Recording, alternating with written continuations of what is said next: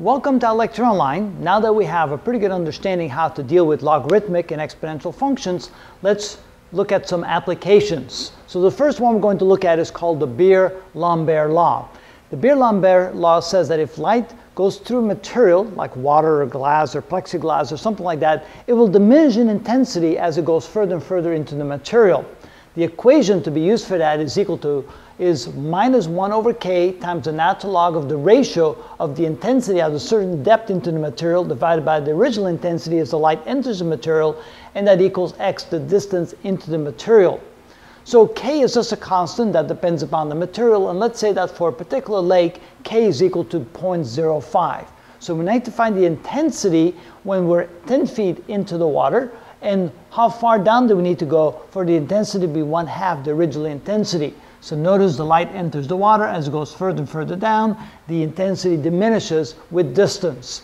All right, what we're going to do here is we want to solve for I when we plug a certain value in for x. So what we need to do here is we need to isolate this quantity right here so we can take the analog. So we're going to multiply both sides by minus k.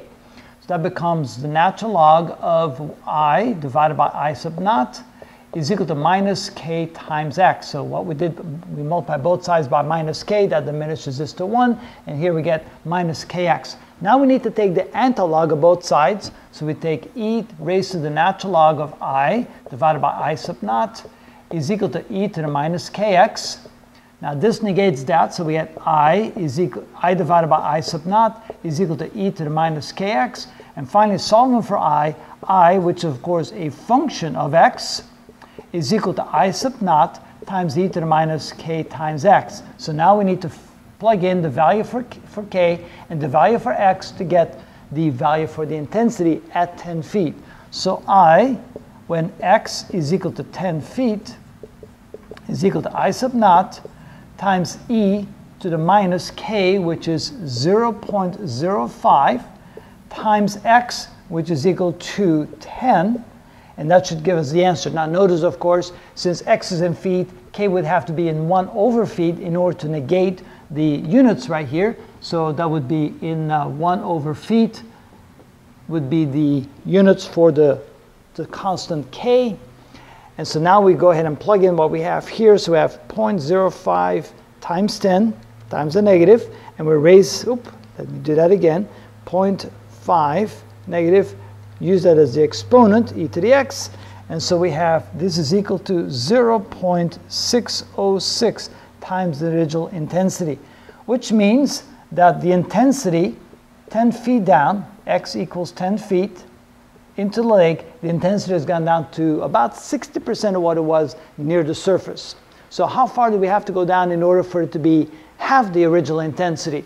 Well, let's go ahead and take the equation right here, and we can then say that 1 over k, and it's a minus, times the natural log of, now the intensity is going to be 0.5 times the original intensity divided by the original intensity is equal to x. So when we've done this, cancels out. So when we solve this in a calculator and plug in the correct value for k, we can find out the value for x down where the intensity is half of what it was at the surface. So minus 1 over 0.05 times the natural log of 0.5 is equal to x. So we get 0.5, take the natural log of that, divide by 0.05, and times the negative 1. So we know that x must be equal to 13.9 feet, rounded off to 1 decimal place. And that's how we solve that type of problem.